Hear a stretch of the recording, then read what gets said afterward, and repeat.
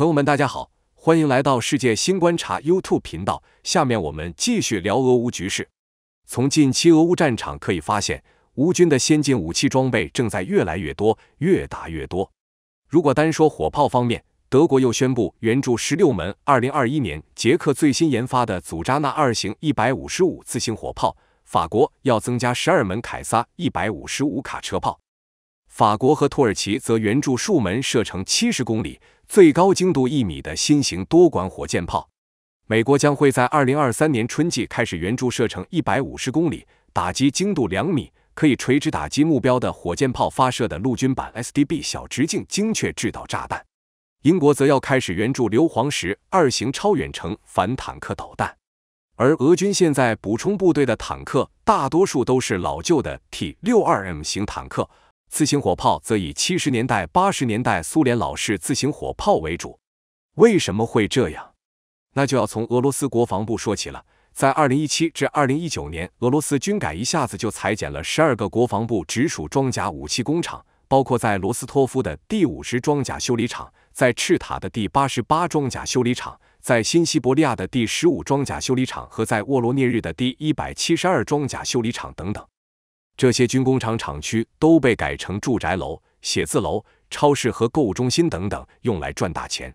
就连苏联最负盛名的莫托维利卡炮兵工厂都已经被报废了。这是苏联最著名的炮兵工厂，可以生产各种榴弹炮、加农炮和火箭炮，特别是可以生产合格的炮管。这所著名的炮兵工厂在俄罗斯军改当中被私有化了，结果就是几家公司在瓜分了炮兵工厂股权和财产以后，炮兵工厂基本上就没有什么了。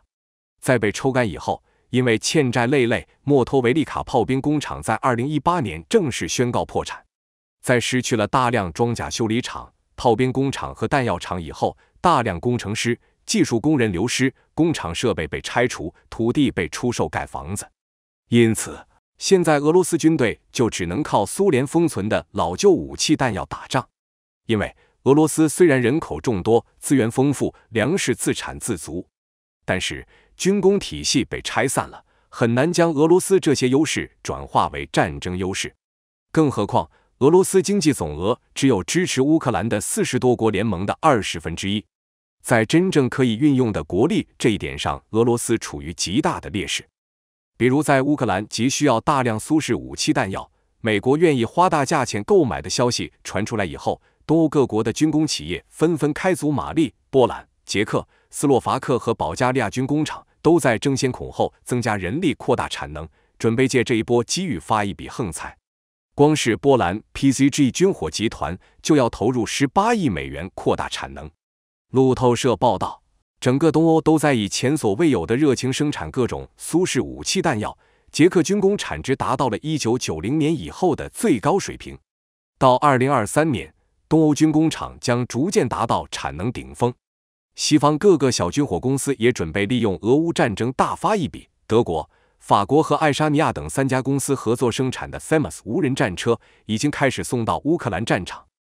美国各个战术军事公司也开始将他们生产的各种战术装备想方设法塞进五角大楼的名单，被送到乌克兰。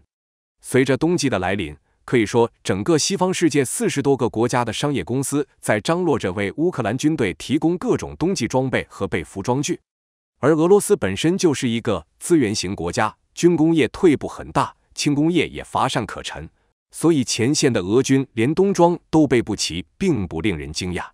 以俄罗斯一个国家的国力对抗西方40多个国家，工业生产能力处于完全劣势的俄罗斯看不出有任何胜算。随着冬季的到来，俄罗斯战争资源不足的缺陷将会被愈发的放大，对他们来说，能熬过这个冬天不整体崩溃，就已经算是非常了不起了。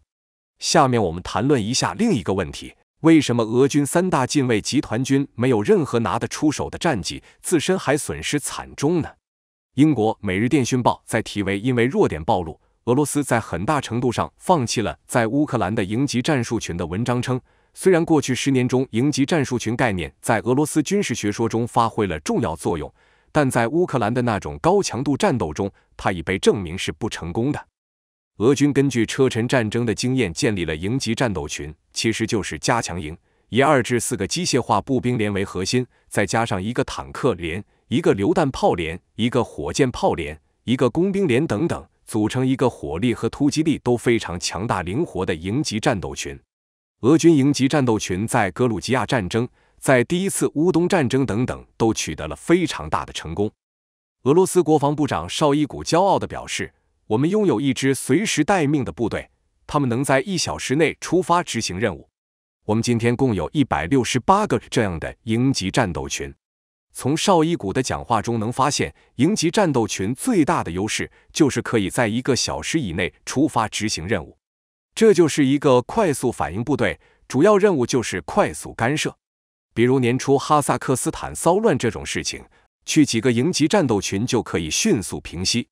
但是，这种快速反应干涉部队没有多少后勤能力和持续作战能力，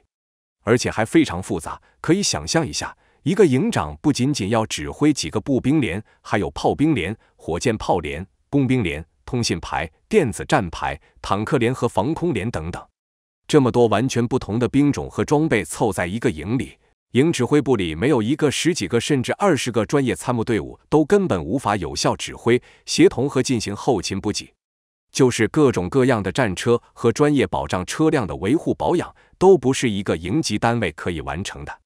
能指挥这种营级战斗群的中校，只能说是天才。因此，就连印度媒体都表示，俄军在叙利亚战场积累的战斗经验，在乌克兰实际上一点用处都没有。因为在叙利亚，俄军面对的对手就是没有空中力量、没有正经装甲力量、没有远程炮兵和防空能力的非正规军叙利亚反对派，而且在俄军周围还有30多万叙军在协同。俄媒 TRMCK 网也承认，俄军营级战斗群在战场上没有发挥出多大作用。俄军营级战斗群有4个突出的弱点，第一就是缺乏侦察无人机，不具备中远程精确打击能力。第二就是俄军把坦克和大炮都分散到168个营级战斗群里面，导致俄军装甲部队和炮兵无法形成有效的打击拳头，到处都是分散为战。坦克不是在进行突破，而是在伴随步兵啃碉堡。